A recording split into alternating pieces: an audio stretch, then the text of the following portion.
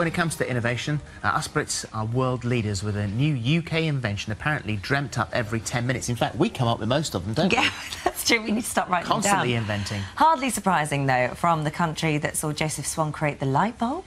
Tim Berners-Lee, World Wide Web. And it doesn't bear thinking where we'd be without John Logie Baird's television, of course.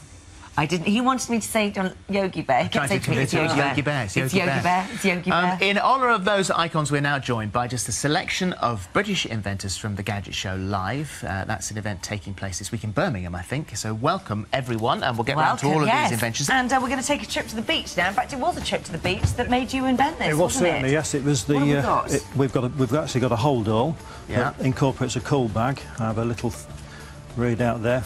15 degrees so outside. You come round there so we can just... there you go. So what's that measuring the temperature of what? That's the actual temperature inside the inflatable pocket that's inside the in the bag. So it's 4 degrees inside, and the outside temperature is 15. So that just demonstrates that it does work as a cool bag. So a cold bag as well, but not only a cold bag. Not only a cold bag, you've got your hold all where you can carry all your stuff, which then opens out to this device here. So that we've got a speeded up version of you blowing this up, because it doesn't take a massive amount of puff to blow it up, does it? No, it doesn't. And the reason for that is that the clever piece...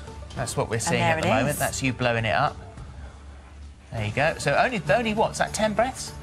10, 20 breaths? My wife would say that would take me 2 breaths, to be honest, but yeah, it's less than a minute to blow that up.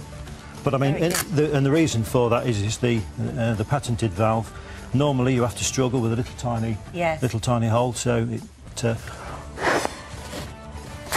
And that's it. And then it's just roll it over, seal. And of course, the other thing is that instead of struggling to wrestle to get it down, all you do, you just compress the air. Nice and easy. Brilliant, lovely. Thank you very much indeed. Good luck with that. Thank you.